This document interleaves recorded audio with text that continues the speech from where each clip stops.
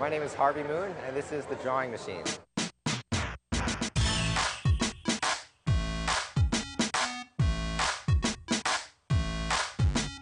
This is my prototyping model. I didn't expect to be showing it today, but I thought it'd be nice to show. It runs on custom software that I made that takes a photograph as an input and then decides on how to draw based on that image.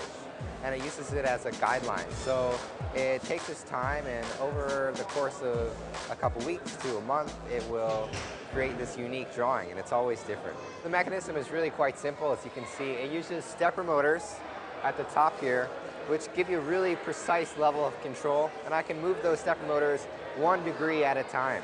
And that allows the micron pen, a very precise drafting pen, to move around the page in a very good precision. The mechanism that I have on here gives it the ability to lift the pen off the page. So it uses a single pen, and then this piece here actually allows it to rest and move off of the page. This is using an Arduino chip microcontroller, as well as an Adafruit motor shield. The Arduino, I think, is a really wonderful and accessible way for creators and makers to access this technology and mechanics, and it was really wonderful for me to get involved in the community as well.